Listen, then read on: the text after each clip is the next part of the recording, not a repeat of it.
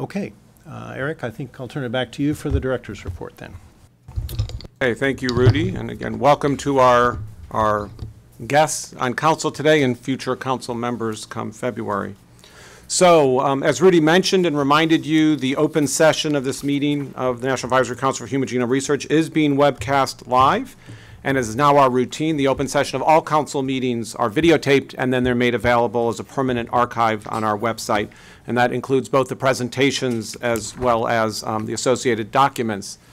And relevant to that, in particular for folks who are new to the council meeting, I want to make you aware there's an electronic resource associated with my director's report that's analogous to a supplemental materials that's often made available with published papers. And you can access it at the URL shown here. And the slides that I'm showing in this director's report are also made available electronically, both as PDF files, but also as the real PowerPoint file. And for slides that are associated with specific documents or relevant websites, I have a document number indicated on the bottom right of the slide that references materials that can be accessed at this website. In addition to the video archive I just mentioned, this web page and all the linked documents will be archived on NHGRI's website, genome.gov, as a permanent historic resource. Now, there'll be other presentations during the open session of this council meeting. My director's report is specifically tailored around these presentations so that I won't discuss in detail the topics that others will be covering later. Among those presentations will be one from one of our council members, Artie Rye, regarding the recent Supreme Court decision on gene patents. Then after lunch today, Kathy Hudson, who's the NIH Deputy Director for Science Outreach and Policy, will join us to discuss the recent developments related to the generated HeLa cell line genome sequence and data sharing implications for this for future genomic studies that use HeLa cells. And then Terry Manolio will later give us an update on the activities of the Genomic Medicine Working Group. There'll also be 3 project updates today. One from Vince Bonham about the NHGRI Smithsonian Genome Exhibition. One from Vivian Benazza about the NHGRI Bioinformatics Research Portfolio. And then one from Heather Junkins about the NHGRI Training and Career Development Program. So what I'm going to do now in my director's report is to cover these 7 topics one by one, and together we find these represent sort of a good framework for reviewing the relevant material since the last council meeting. And we'll begin with some general NHGRI updates. Well, without question, the biggest NHGRI highlight since the last council meeting was the opening of the NHGRI Smithsonian exhibition, Genome Unlocking Life's Code. In a remarkable 2 short years, we went from conception to design to grand opening. This wonderful partnership between NHGRI and the Smithsonian's National Museum of Natural History. And it has produced a truly spectacular exhibition, in my very humble opinion.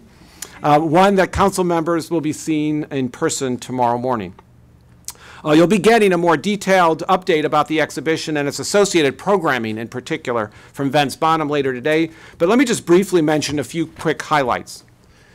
The exhibition opened formally on June 14th. The day before that official opening, NHGRI and the Smithsonian Communications Offices held a press event that was attended by representatives from local and national press outlets, which helped generate a very positive set of reviews about the exhibition that Vince is going to tell you about. And then that evening, the Smithsonian and the Foundation for NIH hosted an opening event that featured remarks and presentations by Smithsonian Secretary Dr. Wayne Clough, National Museum of Natural History Director Kirk Johnson, that some of you will probably meet tomorrow morning, and then yours truly. But then there was a very special video message prepared just for the opening by former President Bill Clinton, who's a huge genomics fan. And finally, a keynote presentation by Francis Collins. And this was then followed by a wonderful reception in the museum's rotunda for the more than 500 guests, who then had the opportunity to be the first to see the exhibition. Now, in the next year, while resident at the Smithsonian in D.C., and then in the following 4 to 5 years while it travels across North America, literally millions of visitors will get to see this exhibition. Among those have already been some special VIP guests who have gotten private tours. For example, in July, Kirk Johnson, Vince Bonham, and I gave a private tour of the exhibition to Representative Louise Slaughter. You may recall that Congresswoman Slaughter was a sponsor and great champion of the Genetic Information Non-Discrimination Act, GINA. So she was thrilled to see what we had produced to help improve the nation's genomics literacy. The Congresswoman had a chance to explore the exhibition, to learn from the interactives, and as you can see in the bottom middle photograph, even isolate her own DNA. Now then, in August, Francis Collins, along with Vince Bonham and Laura Rodriguez of NHGRI, gave a private tour of the exhibition to 2 cabinet secretaries, Kathleen Sebelius, the Department of Health and Human Services Secretary, and Janet Napolitano, who was then, but no longer is, but was then the Department of Homeland Security Secretary. These 2 secretaries and some of their staff thoroughly enjoyed the exhibition, again, including purifying their own DNA, which probably hasn't been done by very many cabinet secretaries in the history of the United States. And I can assure you that this will not be the end of such private tours for VIPs, with several others either scheduled or soon to be scheduled. The exhibition is truly turning out to be an ideal venue to share the excitement about genomics with colleagues, political leaders, especially in the DC area, and key members of the general public. But besides these VIPs, I can tell you that many people have already visited the exhibition. In fact, last week I was informed that the Smithsonian estimated that we passed the 1 million mark to the exhibition last week, with roughly 38% of the visitors to the museum this summer saying by polling they stopped by to see the genome exhibition, and therefore the odometer moment is we probably passed the 1 million mark. So these are just the highlights about the exhibition, and you'll be hearing more about it from Vince Bonham later today. So moving on, as many of you know, we co-sponsor a policy fellowship with the American Society of Human Genetics. The program was started in 2002, and last month we welcomed our 12th fellow, Kate Donegan. Kate comes to us having completed her postdoctoral training at the National Institute for Child Health and Human Development. She'll be working on a variety of policy issues in the NHGRI Division of Policy, Communications, and Education for the next several months, after which she will progress to the next stage of her fellowship in a to-be-determined congressional office. As an aside, we have been pleased with our many-year collaboration with the American Society for Human Genetics with the Science Policy Fellowship Program, and that we are now starting to explore with the Society the possible, in fact likely, establishment of a joint science education fellowship. And I'll have more to say about that at a later date. In terms of departures, Brad Ozenberger has left NHGRI to take a research faculty position at Washington University Medical School in St. Louis. As many of you know, Brad was a program director on our extramural research program for about 10 years, was a major leader of the TCGA program, and recently took on the position of deputy director of the Division of Genomic Medicine. His last day with us, in fact, was last Friday, and we wish Brad all the best in his new position at Washington University. Other personnel updates relate to some important ongoing NHGRI recruitments. And as you can hear from the introductions, we have a bunch of new staff, as Rudy introduced, but we also have a number of ongoing recruitments. The search to identify a director for the Division of Genomics and Society, one of the 4 divisions that constitutes NHGRI's extramural research program, has progressed considerably since the last council meeting. In brief, we reached a very advanced stage in that search process, and I'm hopeful that I'll be able to name a director for this division well before the next council meeting in February. I'll recall that NHGRI Deputy Director Mark Geyer is serving as the acting director of this division until I appoint a permanent director. A related future recruitment, which is also now progressing, will involve the appointment of another program director for our ELSI research program. And in addition, we are hard at work at evaluating existing candidates and soliciting additional applications for 2 open program director positions in the general area of bioinformatics and computational biology, individuals who will work, again, in our extramural research program. And finally, we're about to relaunch our efforts to identify someone to serve as chief of the genomics healthcare branch within our Division of Policy, Communications, and Education. So as you can see, NHGRI has a number of key positions for which we have important ongoing recruitments. If council members have any ideas of possible individuals, especially for the last 3 categories, we would certainly be very receptive to hear from you. In terms of honors for our existing staff, Vivian Odawang of NHGRI's extramural research program has been awarded the American Psychological Association Society for the Psychological Study of Ethnic Minority Issues Charles and Shirley Thomas Award. This award was created by the APA to honor the significant contributions made by Charles and Shirley Thomas in the area of student mentoring and development. So congratulations to Vivian. Those are my NHGRI updates. Moving to NIH updates. As I mentioned in May, John Lorsch was selected to be the director of the National Institute of General Medical Sciences, NIGMS, and John officially started in his position last month. Now, as expected, John and I have already been working hard to explore how NHGRI and NIGMS can interact more substantially in the future, since one can readily envision major areas of synergy between our two institutes. And in fact, we just decided, literally like last week, that we're going to hold a day-long retreat involving the extramural program staffs at both institutes in the coming months. And I fully expect that we'll have more things to say about future interactions between the two institutes at the February council meeting. Besides visiting our Genome exhibition at the Smithsonian, Department of Health and Human Services Secretary Kathleen Sebelius also visited the NIH last month. She toured a number of NIH facilities, and she spoke at an all-NIH town hall. In addition, I was fortunate to be included in a meeting that she held with a small group of institute and center directors, shown in the photograph on the bottom right. During that meeting, she offered her admiration of the good work that NIH scientists and grantees do, and spoke quite candidly, actually, about the negative effects of sequestration on the biomedical research enterprise. NHGRI staff also got to participate in 3 visits of congressional members to the NIH campus during the summer. In June, Senate Majority Leader Harry Reid of Nevada visited the Clinical Center, and then Representatives Michael Burgess of Texas and Scott Peters of California both visited in one very busy week in July.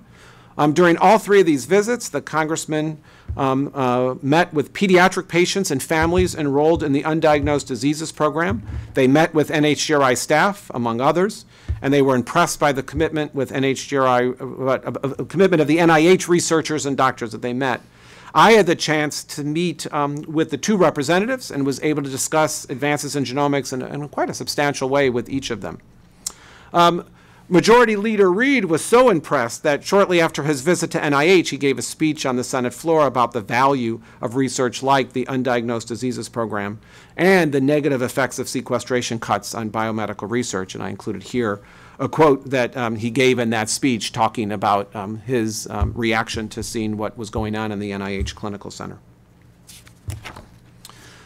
You know, and then those remarks of Senator Reid could not have been better timed, because also in June, Representative Louise Slaughter and Senator Tom Harkin, along with the Ad Hoc Group for Medical Research, sponsored a briefing on Capitol Hill to celebrate the 10th anniversary of the Human Genome Project. Francis Collins and I were invited to present on both the history of the Human Genome Project and how advances in DNA sequencing technologies have led to plummeting costs for genome sequencing and were enabling impressive research and clinical advances. The event was actually quite well attended, and you can see from the photograph, literally was standing room only. A number of people came and were quite engaged throughout the entire event. In other political news, Regina Benjamin has stepped down as the U.S. Surgeon General. Deputy Surgeon General Boris Lushniak will serve as the acting Surgeon General until a more permanent Surgeon General is appointed. In terms of nominations, President Obama has nominated France Cordova to serve as the next director of the National Science Foundation. Among other things, she is currently chair of the main governing board for the Smithsonian Institution. And in fact, Vance Bonham actually gave her a private tour of the Genome exhibition shortly before she was nominated for the NSF directorship. And then at the same time that the president announced his nominee for the NSF director, he also announced a series of other nominations, one of which was a nomination of Yale University microbiologist Joe Handelsman to be the next Associate Director for Science at the White House Office of Science and Technology Policy, or OSTP. Joe would succeed Carl Weinman, who was a physics Nobel laureate who stepped down in June 2012 for health reasons. Joan is known to many of us at NHGRI both for her research in microbiome, but also she's currently PI on Yale's T32 training grant from our institute. So we look forward to working with Jo when she assumes her new position. And now, on to our super fun topic, appropriations and budget. Well, when it comes to appropriations, it never seems to be a simple story. We are a mere 3 weeks away from the start of a new fiscal year on October 1. but we truly have no idea what NHGRI's budget will likely be in fiscal year 2014.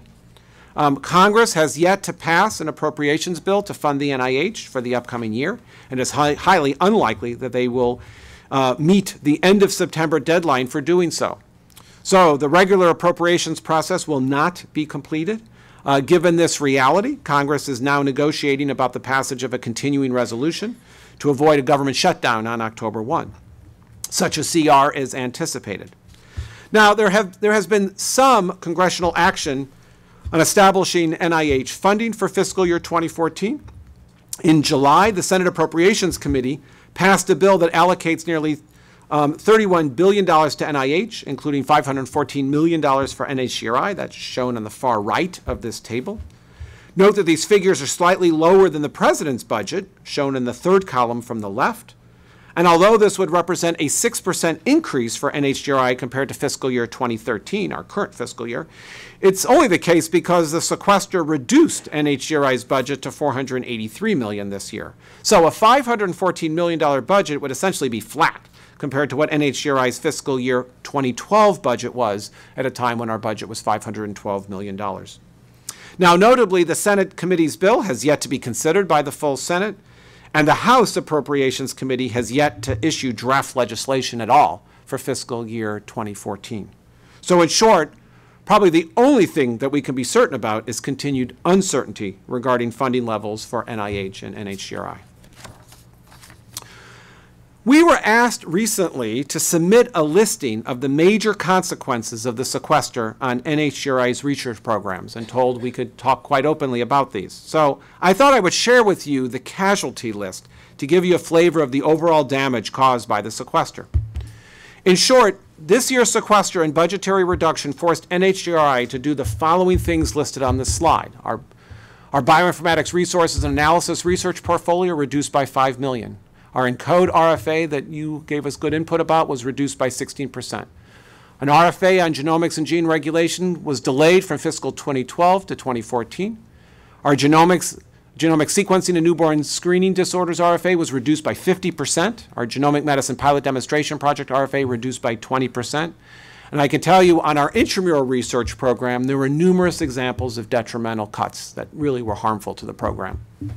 So that's the casualty list for NHGRI. Now, while we're at making lists, I should also point out that we should consider what it does to trans-NIH initiatives, such as the Big Data to Knowledge, or BD2K initiative that I'll talk about later in my director's report. And once again, the consequences were all negative.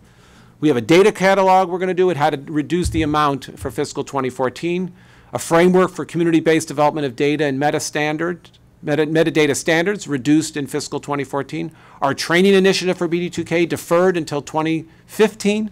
A software RFA deferred until 2015. And our BD2K NIH-initiated centers RFA deferred until, this is NIH-initiated centers, has been now deferred until fiscal 2015. So you get a flavor, but I wanted to sort of trot these out for you so you see in real terms what the casualty has been, both for NHGRI and for trans-NIH initiatives with the sequestration. Okay, let's look for some cheerier notes by moving on to some general genomics updates. Well, an innovative policy solution for accessing HeLa cell line-derived whole genome data was announced by NIH in early August. You'll recall that in March, a whole genome sequence of the HeLa cell line was posted in open access data repositories upon publication of a paper analyzing the data that came out in the journal G3. When the Lax family learned of this, they asked that the data be removed from those repositories, which it promptly was. Well, when NIH became aware of the situation, the agency felt that it was important to work with the Lax family to identify an appropriate path forward for research and for the family. The well-known story of this cell line, including the lack of informed consent from Henrietta Lacks, the widespread use of the cells, and the substantive publicity associated with the identity of the family, presented a rather unique but important moment for research policy development. Well, to tell you more about this story and how it unfolded, we invited Kathy Hudson to come here this afternoon to talk about the discussions with the family and the ultimate policy that was developed for accessing HeLa whole genome data. So you'll hear more about that later today. A number of scientists received the Open Science Champions of Change honor at the White House in June. The group included some familiar figures to NHGRI, Atul Bhutt, David Altshuler, David Lippman, Stephen Friend, John Quackenbush. The Champions of Change program was launched as part of President Obama's Winning the Future initiative, which highlights individuals, businesses, and organizations who make positive impacts on communities. This group of investigators and entrepreneurs are being singled out for their efforts to make open sharing of scientific data a reality, a goal that the Obama administration has promoted as a priority for enabling and enhancing scientific innovation.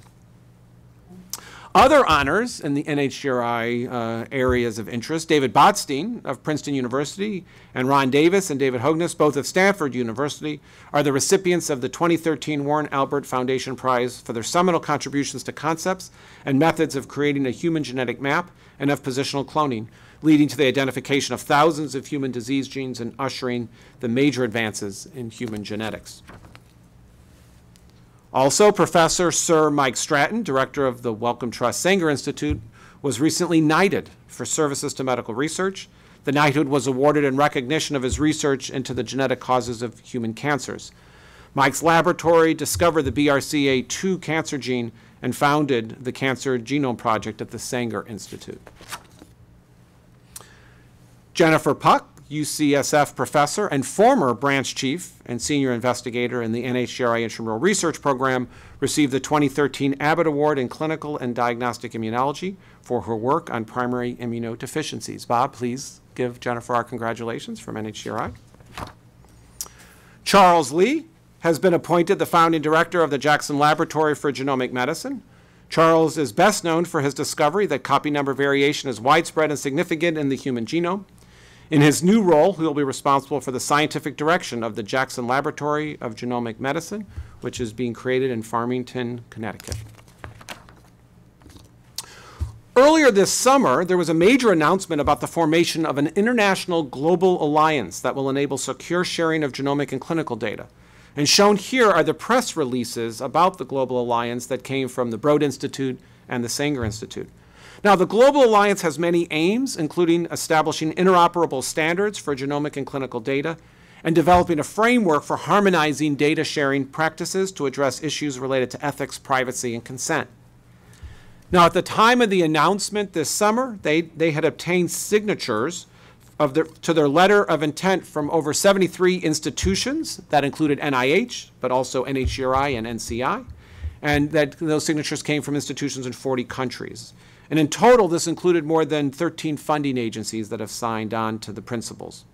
Now, there's notable overlap in some of the aims and components of the NIH's BD2K initiative, so this seems to be a great opportunity for synergy between these initiatives. And we are in conversations with the key leaders of the Global Alliance as they get their efforts off the ground, and I expect I'll have more information to report to Council in the coming months as things develop. UK's Health Minister, Jeremy Hunt, has launched Genomics England, a new government organization to oversee the creation of a genomic revolution in healthcare that will attract business investment. It will be led by Sir John Chisholm, a former chair of the Medical Research Council in the United Kingdom. Recall that in May of 2011, the Battelle Technology Partnership Practice published a report that basically laid out data showing that for every dollar of federal investment in genomics research, roughly $141 were created in the wider economy. It's actually a statistic that was quoted by President Obama in his 2013 State of the Union address. Now, the Battelle Group released an update to the report this past June, and the results were even more impressive. Between 1988 and 2012, the federal government invested $14.5 billion in 2012 dollars in genomics. This generated an economic output of nearly $1 trillion over the same time frame, creating more than 4.3 million job years of employment. When one realizes that the U.S. government invested $3.8 billion in the Human Genome Project, that works out to be a return on investment of about 178 to 1. Shown here is a photograph taken at the United for Medical Research briefing in June on Capitol Hill, where the updated Battelle report was announced. Among the briefing participants were myself, Ada Hamish, Francis Collins, California Representative Scott Peters, who I showed you earlier, who visited NIH. He's on the far right in this photograph, and also Life Technology CEO Greg Lucier who is in the second from the right. And then in May of this year, the McKinsey Global Institute, a research arm of the management consultancy group McKinsey & Company, released a report entitled Disruptive Technologies, Advances That Will Transform Life, Business, and the Global Economy. It is notable that, quote, next generation genomics, end of quote, was listed as one of the 12 technologies with profound disruptive potential. The other technologies that were grouped with next-generation genomics were impressive and included things like mobile internet, cloud technology, advanced robotics, 3D printing, and renewable energy. Now, while the report has some gaps and it even has some debatable predictions, I just think it's another interesting example of the growing awareness of genomics and its significance to a wide array of interests, including biotech, medicine, agriculture, and energy. The long-running legal battle over Myriad Genetics' BRCA1 gene patent, which began in 2009, reached its conclusion in June 13th this year when the U.S. Supreme Court released their unanimous opinion deciding that isolated but otherwise unmodified human genes are products of nature and therefore not patent-eligible subject matter. You will be hearing much more about this topic in a much more sophisticated way than I could do from Council Member Artie Rye, but I would just note that the Court's decision, written by Justice Thomas, follows closely the U.S. government's position, which NHGRI helped to develop. Well, it's been 5 years since the Genetic Information Non-Discrimination Act, or GINA, was passed and signed into law. NHGRI has been monitoring its implementation by the courts. And as you might know, GINA tasks the Equal Employment Opportunity Commission, the EEOC, with protecting workers from genetic discrimination in the workplace. Well, in May, the Commission announced the settlement of the first lawsuit it had filed for a GINA violation and also the filing of a second suit. Both cases allege that the employer illegally included questions about family medical histories during pre-employment medical exams. And under GINA, it is illegal for companies to ask their employees for genetic information, which includes family medical history. In the settled lawsuit, the fabrics manufacturer Fabricut agreed to pay $50,000 compensation and provide anti-discrimination training to employees. In the second suit, a New York Nursing and Rehabilitation Center, Founders Pavilion Incorporated, is similarly accused of requesting family medical histories during medical exams. So the EEOC reports that as of September 2012, which is the most recent data available, there are 762 charges of genetic discrimination that have been filed. NHGRI will continue to monitor the Founders Pavilion case, the second one here, and any other charges that actually reach the courts. On going back to the Supreme Court now, on June 3rd, and in a 5-4 ruling, the U.S. Supreme Court determined that collecting and analyzing DNA from people arrested for serious crimes does not violate Fourth Amendment protections against unreasonable search and seizure. The ruling establishes that an arrestee's DNA profile can be entered into a database before conviction of any crime to determine the involvement of the individual in unrelated criminal acts. The case in question involved an individual whose cheek swab upon arrest for assault in 2009 led to him being charged and eventually convicted of an unsolved 2003 rape. The Supreme Court held that such DNA collection analysis is justified and legal and that the invasion is minimal. The dissenting opinion countered that this allows DNA profiling without probable cause for suspicion in unrelated cases, which violates the Fourth Amendment. The court's decision could have a widespread impact on genetic privacy, especially if it is applied in states that collect DNA upon arrest for minor crimes. Also, criminal rights advocates argue that the decision will disproportionately affect racial groups and racial minorities who are more likely to be arrested regardless of the crime and are overrepresented in law enforcement databases. The National Coalition for Health Professional Education and Genetics, or NISHPEG, recently ceased operation. As you know, NISHPEG promoted health professional education in human genetics and genomics for 2 decades. The group was initially founded in 1996 through a partnership of the American Medical Association, the American Nurses Association, and NHGRI. Its director, Joan Scott, shown on the bottom left, announced that NISHPEG ceased operations at the end of August. NISHPEG has always had a liaison attend our council and has been a consistent partner with NHGRI over the years. Now, fortunately, the wealth of information and resources collected on its website will be maintained for the time being at the American Society for Human Genetics website. I just want to pause and applaud NESHPEG's important educational efforts and their many contributions to bringing together diverse healthcare provider disciplines that continue to implement genomic applications into medical care. I also want to thank Joan Scott and her predecessor, Joe McNerney, who's here, for their many years of service. Featured as an NHGRI Genome Advance of the Month since the last council meeting included publications describing metagenomic sequencing to study bacteria in prehistoric mouths, child abuse and epigenetics, the human microbiome, and genetic regulation of Alzheimer's disease. But once again, there's also been considerable amount of genomics in the news since we last met.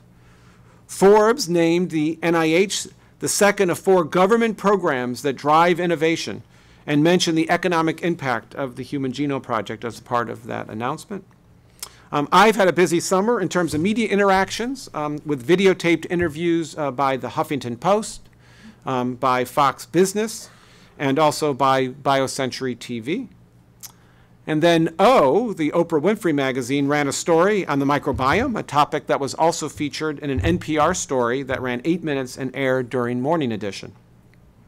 And then the human microbiome was also featured in the Daily Beast, which featured a recent study from Julie Segre's lab about the human fungal microbiome.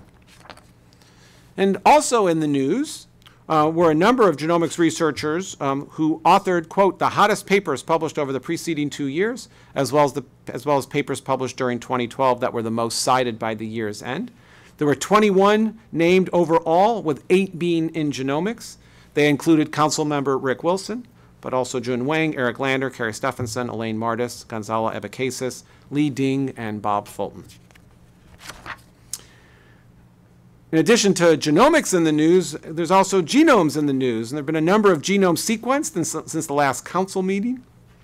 These include genomes of the sacred lotus, the Norway spruce, the Bactrian camel, the mallard duck, the Pacific bluefish tuna, the green potted cacao, and also Pandora virus, oil palm, and the Chinese alligator.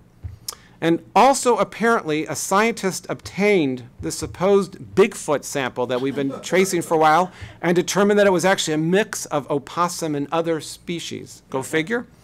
This was actually met by a Genome Daily Scan poll asking, would you have taken the time to sequence a sample supposedly belonging to Sasquatch, which yielded the following results. 18% said yes, of course, I want to be the discoverer of Bigfoot. 16% said yes, just so we can put these claims to rest. 24% maybe, I might just want to see what the sample actually was from. 19% said no, are you kidding, what a waste of time. And 21% said no, Bigfoot has the right to privacy. Not my joke, but they just write them for me. Okay. Okay, let's move on now to our extramural research program. NHGRI's large-scale genome sequence and analysis centers continued to be highly productive, publishing 15 papers this quarter. These included studies of cancer, inherited disease genomics, comparative genomics, and sequencing methods development. Their current major research projects are focused on TCGA, Alzheimer's disease sequencing project in collaboration with the National Institute on Aging, and other complex genetic disorders. The centers are in the process of reorienting their goals towards the aims of the Disease 2020 document presented at the last council meeting, particularly in the area of complex genetic diseases. Another component of our genome sequencing program, the Cancer Genome Atlas program, has faced the challenges of leadership changes. The 2 principal TCGA program directors from each institute, Brad Ozenberger from NHGRI and Kenna Shaw from NCI, have actually left the NIH recently for new career opportunities. I want to acknowledge Jeff Struing of NHGRI staff, who stepped into Brad's role on an interim basis and has been very ably kept this program on track. We anticipate announcing a new NHGRI lead for TCGA very soon. Other leadership changes, Harold Varmus also named a permanent director of the NCI Center for Cancer Genomics, where TCGA is located. That new director is Lou Stout, a well-known and respected cancer researcher with a distinguished career in the NCI intramural research program. Meanwhile, TCGA remains on target to meet its goals. Sample collection should be completed in early 2014. Data is already available for 8,500 tumor specimens from 26 tumor types. And this graph shows the progress over the last year, with the top line indicating tumor cases qualified and shipped to the analysis centers from about 6,000 a year ago to more than 8,000 today. The subsequent lines show the availability of primary analysis files from the TCGA data portal. And overall, the project is on course to analyze roughly 11,000 specimens by the project's end.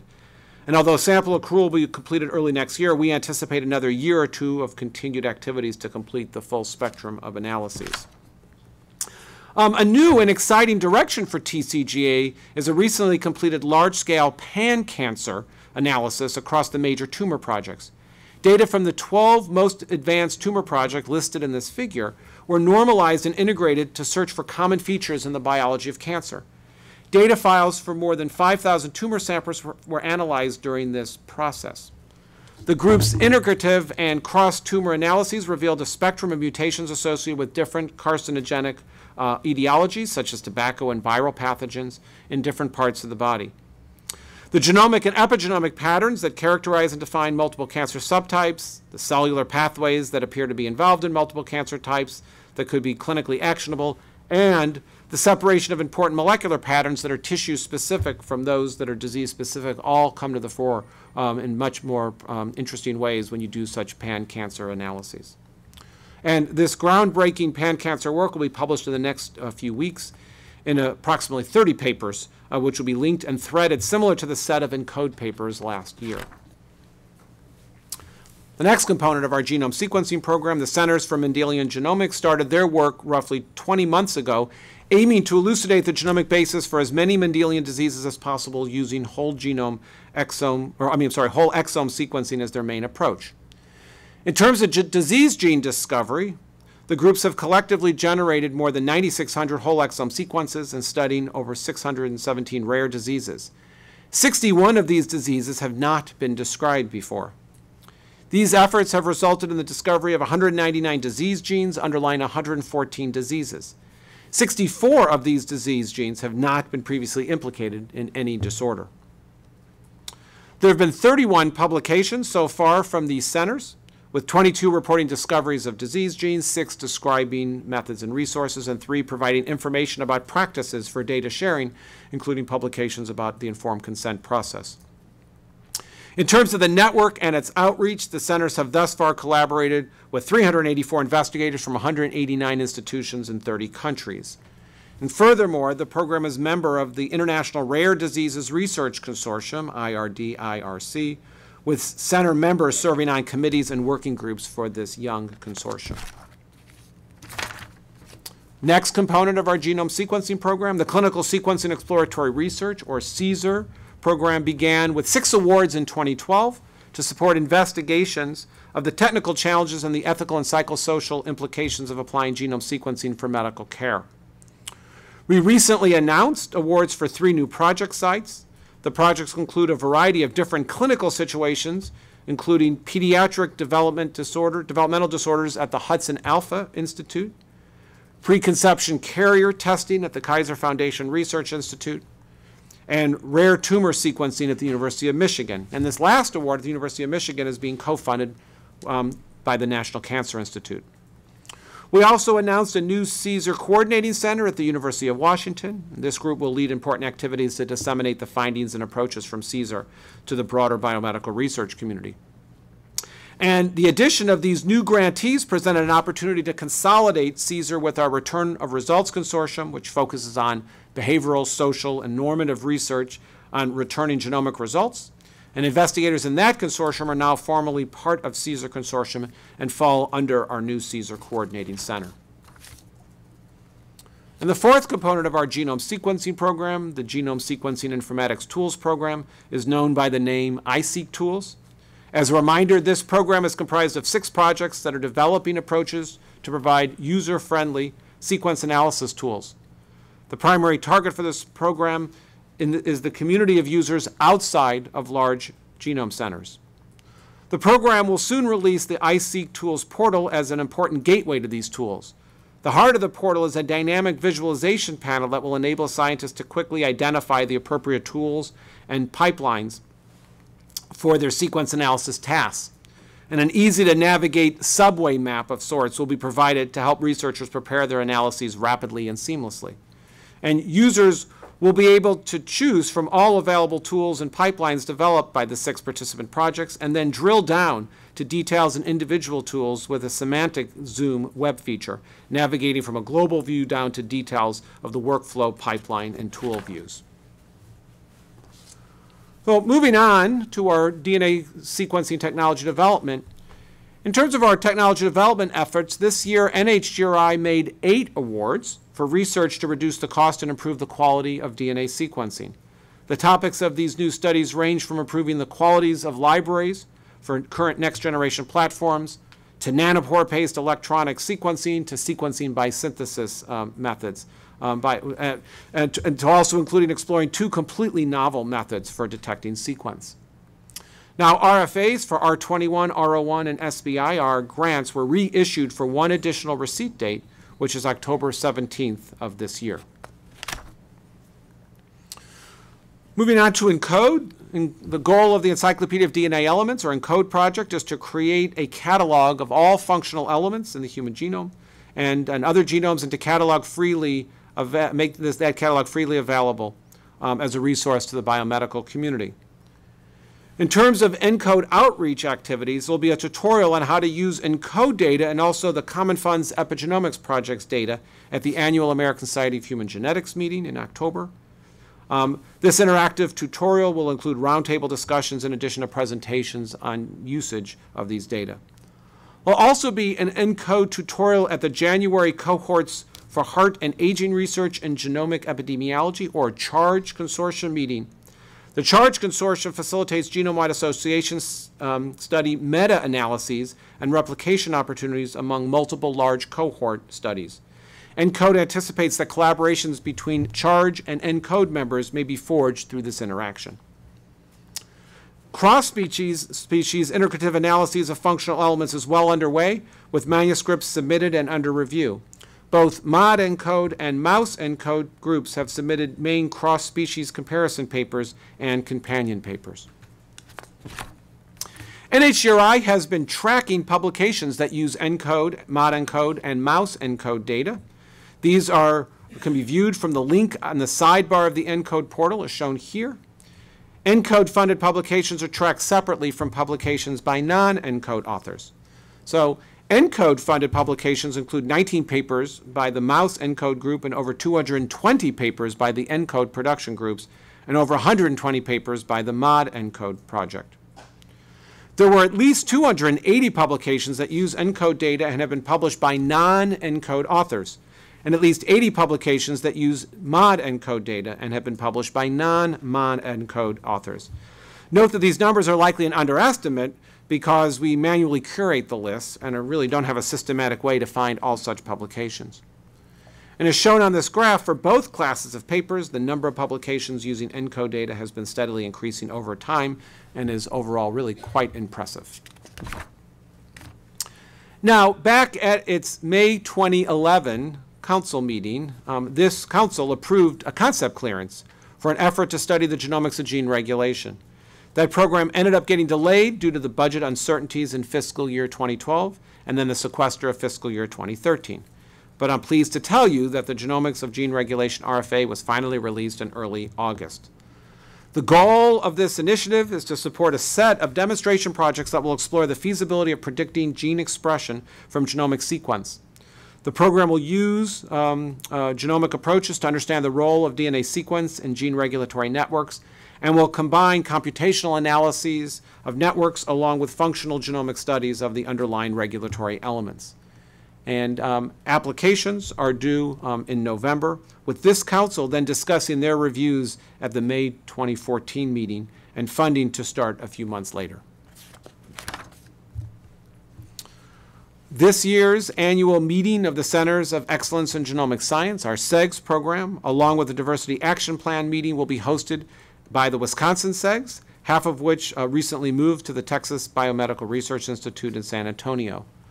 The new SEGS applications received over the summer will be reviewed later this fall and will then be discussed by Council at the February 2014 meeting. This Council's Genomic Medicine Working Group continues to expand its portfolio of activities surrounding the implementation of genomic medicine.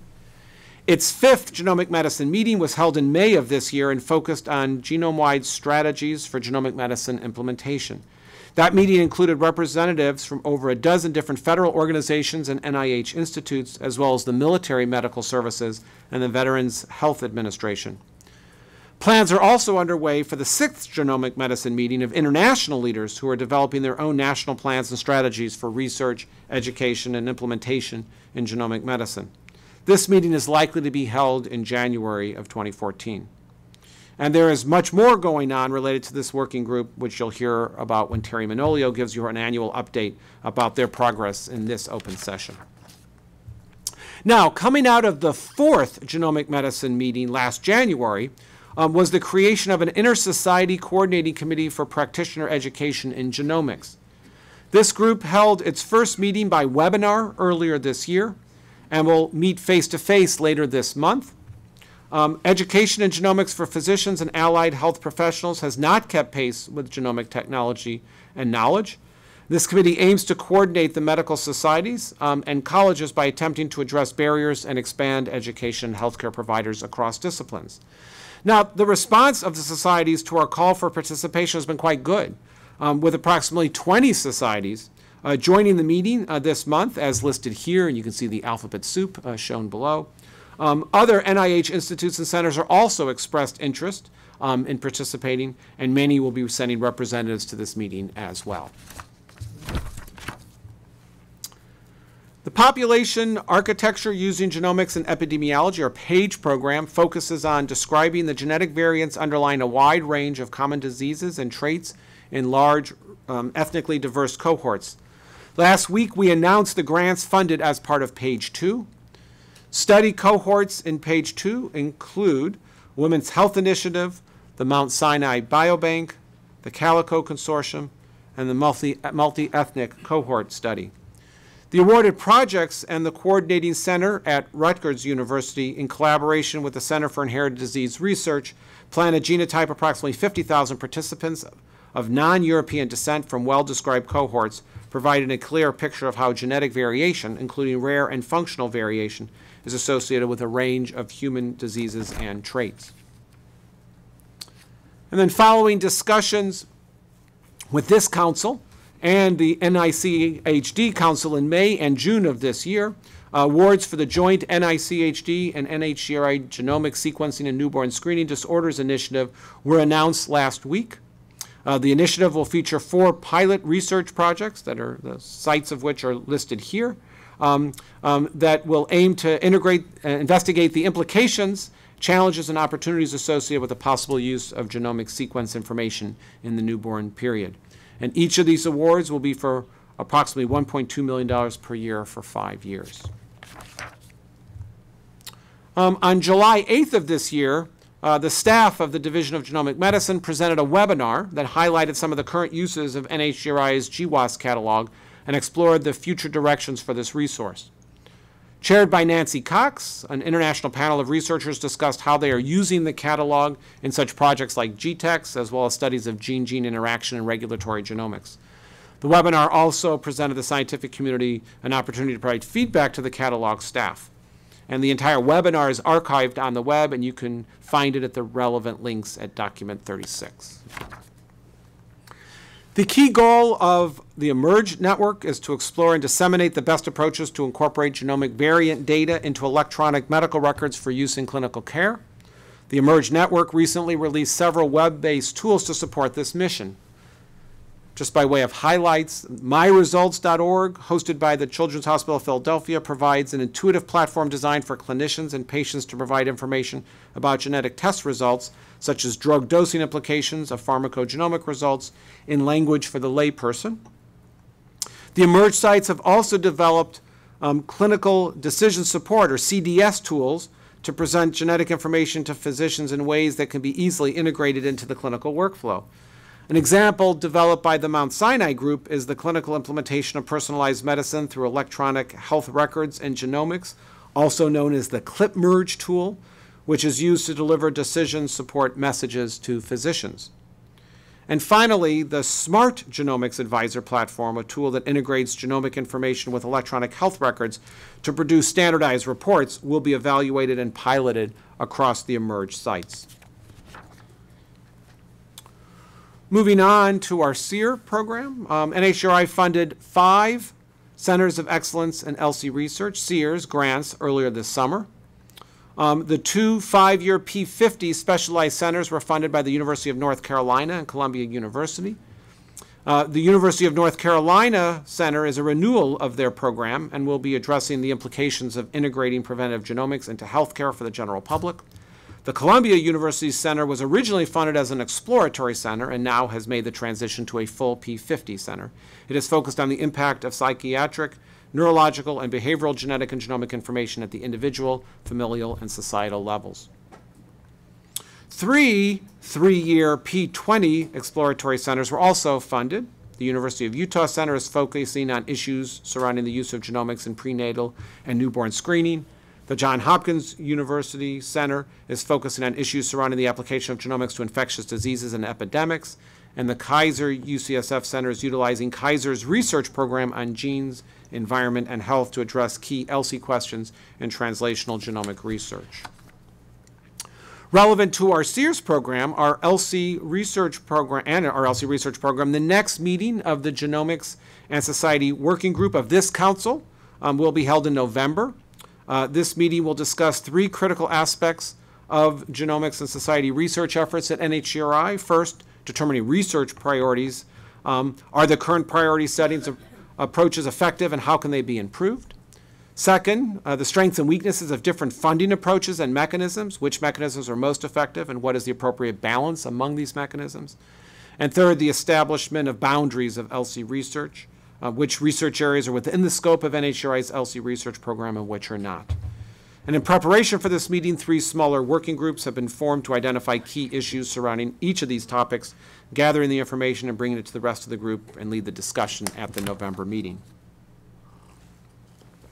Now, back in April of this year, NHGRI held a workshop that took a careful and critical look at NHGRI's extramural training and career development programs. That workshop was co-chaired by Gal Jarvik and Bob Waterston, with a summary available as document 40. The aims of the workshop and our subsequent internal discussions include the 3 things listed here: aligning research training and career development programs within NHGRI's strategic plan, to prepare future leaders in genomic science and genomic medicine, and also to harmonize our training and career investment with the rest of NIH. And from those efforts, NHGRI has now formulated a plan for enhancing its extramural training and career development programs, something that Heather Junkins will be presenting to you in detail later in this open session. So those are NHGRI extramural research program updates. Let me move on now to this category, NIH Common Fund, but we're also including in this trans NIH initiatives as well. So starting with the Molecular Libraries program, the NIH Common Fund's Molecular Library program is in its final year of the production phase. It will thus end next year after 9 years of producing research caliber probes on request from investigators. Some of the important milestone achievements of this program are completion of 544 high-throughput screens, discovery of 355 small molecule probes, and publication of 676 articles in peer-reviewed journals. The screening center's goals for the remaining time include completing their projects, placing all data in PubChem, and filing probe reports to the NCBI bookshelf. Future screening by these centers will depend on NIH institutional support through research project grants. Program announcements for high-throughput screening project applications are out and signed on to by many of the categorical disease-oriented institutes and centers. Catalyzed by the Human Microbiome Project, HMP, 16 institutes and centers at NIH have begun developing extramural human microbiome research programs. Investigators from the HMP and staff from these 16 institutes and centers organized a meeting to map the future of microbiome research. The Human Microbiome Science Vision for the Future meeting was held in July. at which presentations came from 35 well-renowned microbiome researchers describing recent advances and highlighting significant gaps, needs, and challenges for the field. The meeting was at capacity with over 250 participants and an equal number viewing the daily live webcast. And white papers from the meeting are being prepared for consideration at Nature and also the journal Microbiome. And a complete meeting archive consisting of all the videos of the talks and also the actual PowerPoint presentations are available at document 42. Now, more than 20 terabytes of HMP data have been submitted to NCBI and the HMP Data Analysis and Coordination Center. However, in order to analyze these HMP data, researchers must download the data and install tools on their local computers, which requires significant computing resources that may not be available to all investigators. So in response to these challenges, NHGRI and NIAID has initiated the NIH Microbiome Cloud pilot to examine the use of cloud computing with biomedical big data, specifically to develop a better understanding of how the cloud environment can be utilized for the storage management and analysis of such large data sets.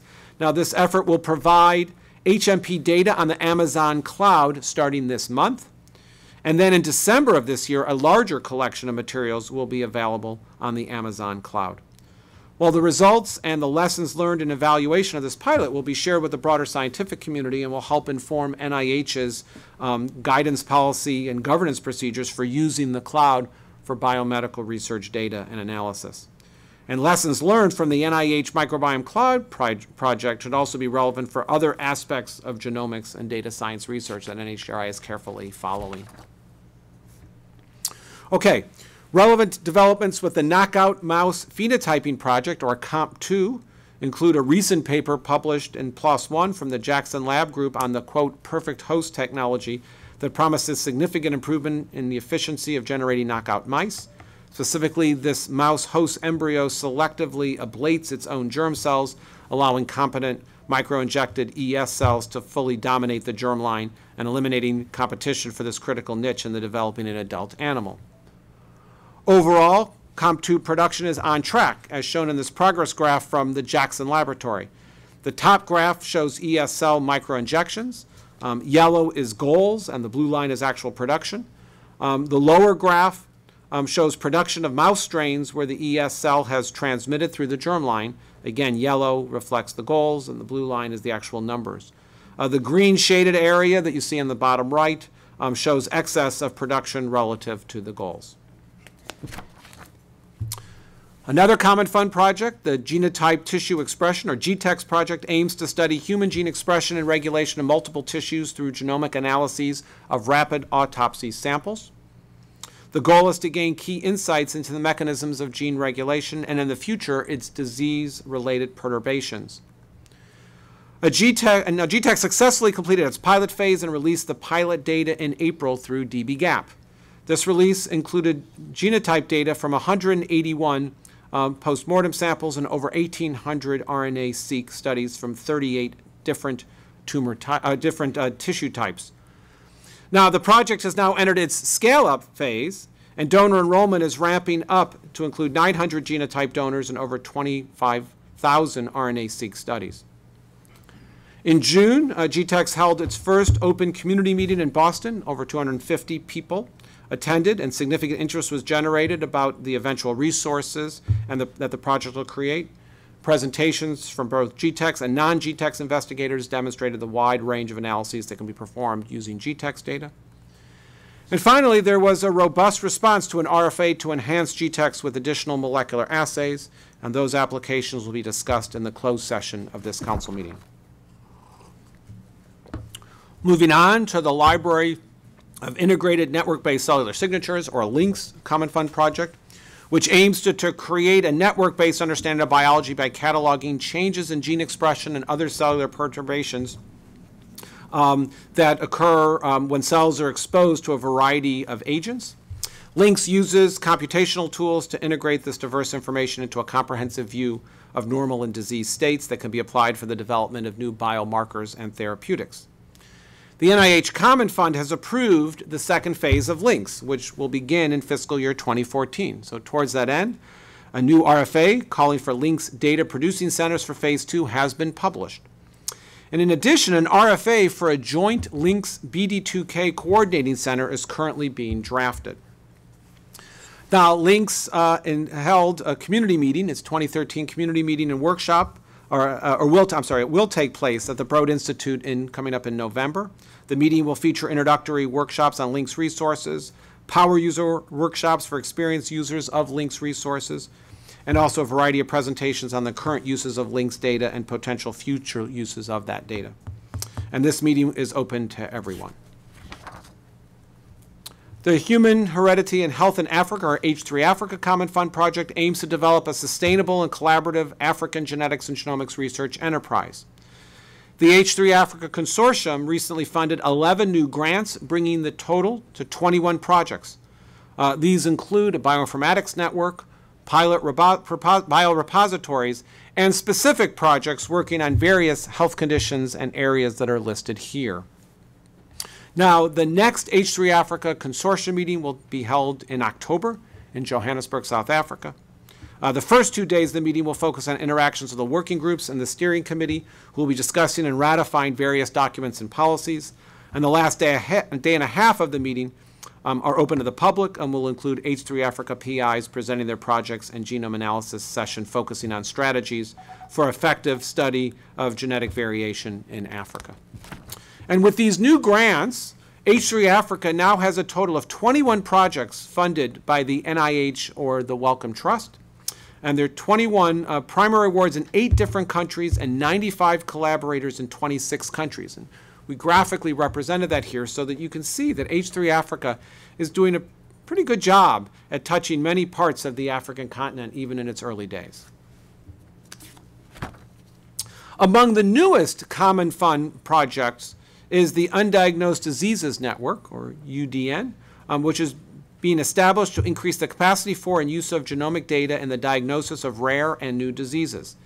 The network also hopes to aid in management strategies for patients with such disorders. The UDN currently has one open funding opportunity to establish a DNA sequencing core for network patients. This RFA seeks applications that will provide high-quality DNA sequencing and CLIA variant validation services to the UDN. The due date for applications is in November. Now, in terms of trans-NIH initiatives, I've mentioned to Council previously that NIH is tackling the big data challenges facing biomedical research by a fairly aggressive multi-pronged approach.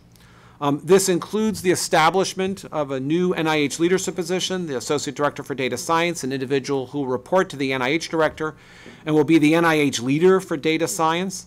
And on an interim basis, I am serving in this position in an acting capacity.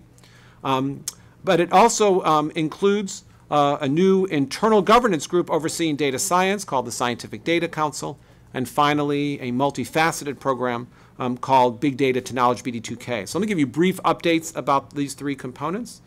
In terms of recruiting an associate director for data science, I'm actually was the co-chair of the search committee and can tell you that search is reaching a very mature stage, and we have some strong and viable candidates, and it's in the hands of Francis Collins, and he hopes to finalize this recruitment really in the coming months, or the coming weeks, or at least maybe a month or 2.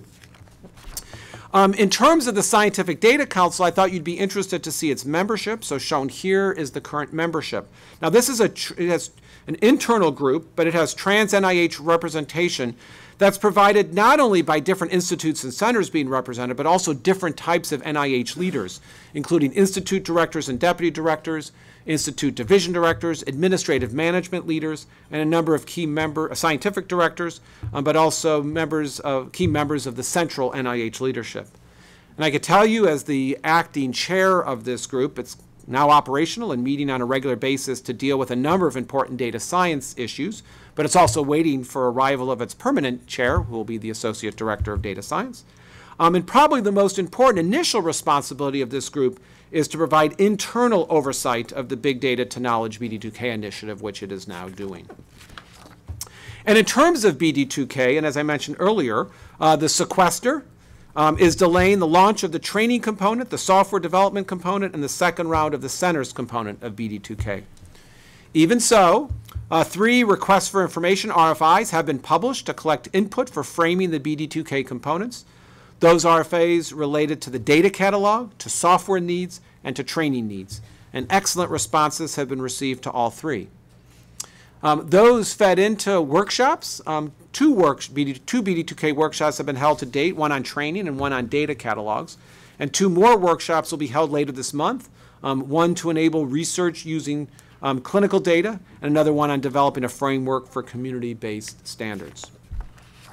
Additionally, one FOA has been published soliciting applications for investigator-initiated BD2K Centers of Excellence.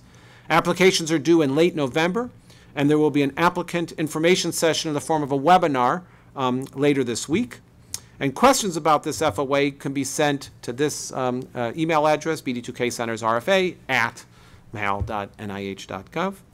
And I will remind Council that applications to this FOA and their reviews will eventually come to this Council for your consideration and feedback. Moving on to our Division of Policy Communications and Education, just one update to give. That update relates to the Genomic Healthcare Branch, who held a G2C2 resource review meeting with pharmacist representatives in June. Reggie Fry, James Hoffman, Grace Kuo, and Mary Roederer, all representatives of pharmacist professional organizations that are collaborating to develop the resource, met with NHGRI's Gene Jenkins to review recently approved pharmacist genetics genomics competencies and evaluate submitted genomics education resources for approval and entry to the G2C2 site. And the pharmacist G2C2 resources are planned to be available this fall, bringing the total number of health professionals represented in the resource to 4. And finally, just a couple of highlights from our intramural research program. One, I can tell you that Charles Rotimi, NHGRI Senior Investigator and Director of the NIH Center for Research on Genomics and Global Health, has been made Honorary Professor in the Division of Human Genetics at the University of Cape Town. In terms of recent publication highlights from our intramural research program include the following. I mentioned one earlier. Julie Segre and her NCI colleagues published in Nature the first study of fungal diversity on the human skin surface. Their work was an extension of her recent genome sequencing studies of the skin microbiome. Chuck Venditti, Irina Manoli, and their NIDDK colleagues reported in PNAS that a set of biomarkers indicates kidney damage in mice and humans with methylmalonic acidemia. They demonstrated that antioxidant therapy protected kidney function in these mice and are making plans for a clinical study of these patients with this disease. And finally, Bill Gall and colleagues published in the New England Journal of Medicine the first description of a rare neutrophil disorder and identified gene, the VPS45 gene, as the defective gene in this genetic condition. The new immunodeficiency syndrome involves defective endosomal intracellular protein trafficking. And that's it. So I should say finally a personal thanks, as always, to the many people, large fraction of which are sitting in the back of the room, probably over 50 to 60 of you who helped to pull together all these slides for this director's report that I just reviewed. Needless to say, I couldn't do it without all of your efforts. And as always, a special thanks to Chris Wetterstrand, shown here at the Smithsonian exhibition, looking at one of the interactives, who serves as the ringleader in coordinating material development and who directly helps me produce the final PowerPoint file that you just saw. And thanks to Larry Thompson and the NHGRI web team for making the director's report a permanent electronic resource. And I will stop and happily take any questions you might have. Thank you.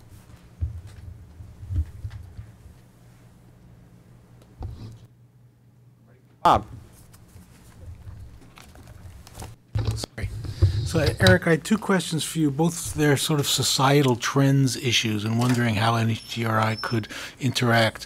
One is the growth of the EPIC electronic medical record and the fact that it seems to be, I think at this point, more than 50% of the installations. And so it's rapidly becoming an industry player.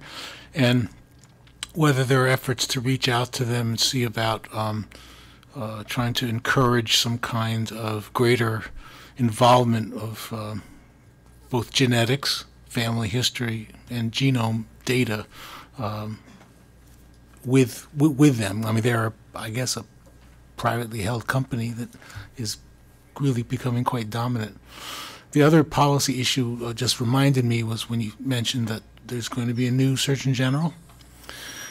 Whether the entire issue of sharing of clinical laboratory reports, which was put in front of the AMA last summer by a collaboration between the College of American Pathologists and the American Public Health Association, indicating that that it's actually a public health issue for our ability to interpret and use genomic information wisely in the clinic, is something that that is something that needs to be encouraged. I'm wondering whether that is something that could be put on the new Surgeon General's agenda if and when he or she arrives.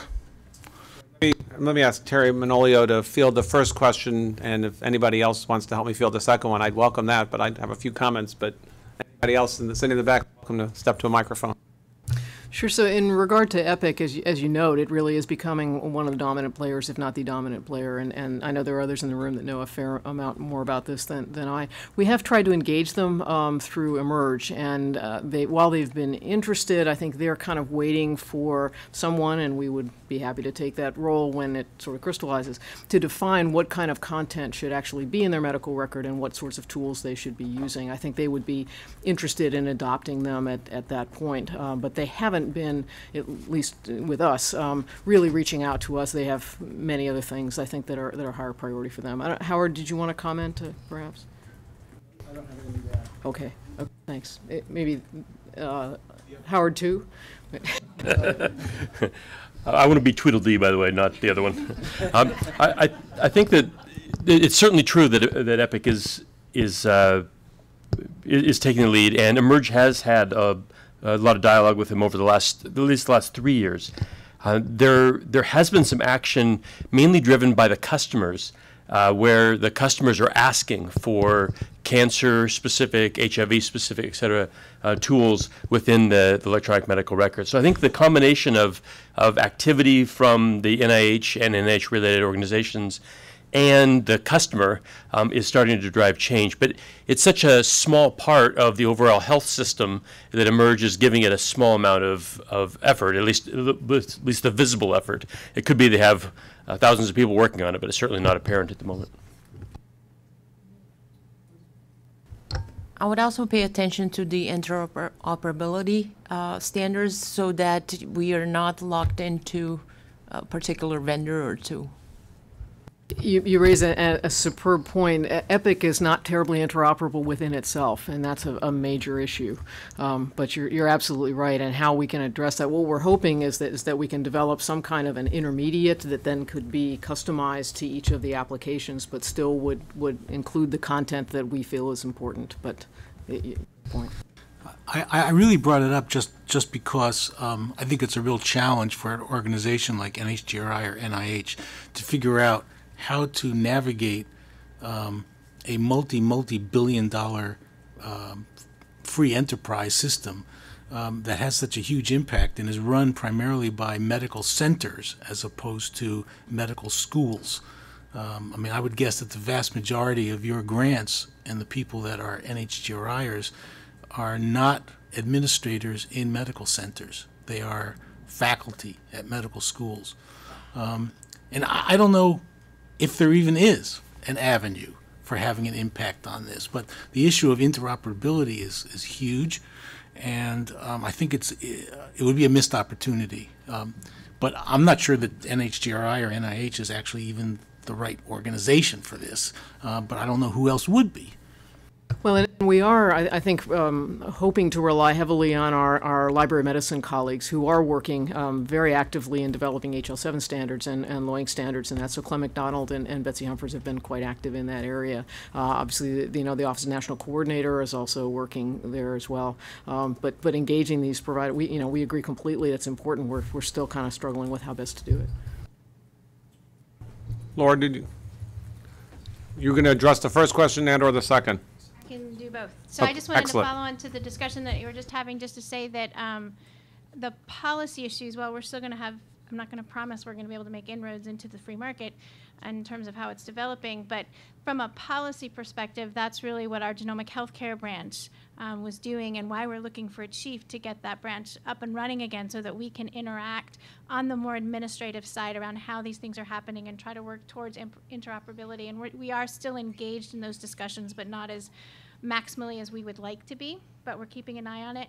And with regard to the Surgeon General, I'm starting to hear rumors about names for potential candidates, so I think we're getting close to having a successor. And certainly when that happens, we will want to engage with them as we did when the last Surgeon General came on, to let them know what we're doing, to talk to them about family history. We've maintained our staff contacts, but certainly bringing up new topics will be something we'll reach out and do once they're in place. I mean, I would really point out, especially anybody listening, tuning in, or any of you have, I mean, there really are some incredibly important and substantive policy things have to be tackled in so many different areas. And the truth of the matter is, it can't fall only on the shoulders of extramural staff, Terry's staff, and that's why very much, I mean, it has to be done in partnership, and especially the policy stuff takes place in Laura Rodriguez's division. We need leaders to help. I mean, that's why we have a recruitment to fill a director of this branch. If you know of people out there, especially who are, you know, sort of really medically engaged and really see some policy challenges as something they want to participate in and help us change the world, I mean, it's a great opportunity for an individual, for a position. But it really requires somebody who's going to take this on, spending most of their time doing it. Other questions? If not, we're going to go right to Artie's.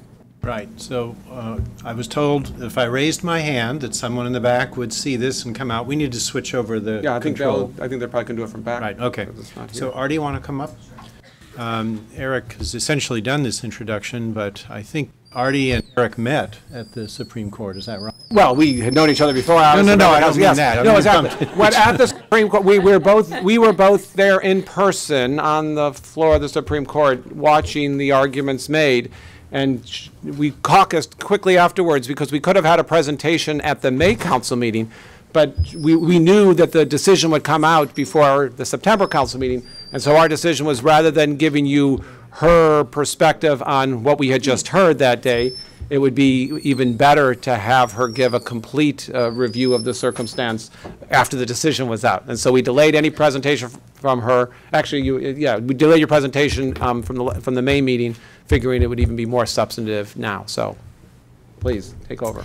So thanks very much. I appreciate the small introduction already.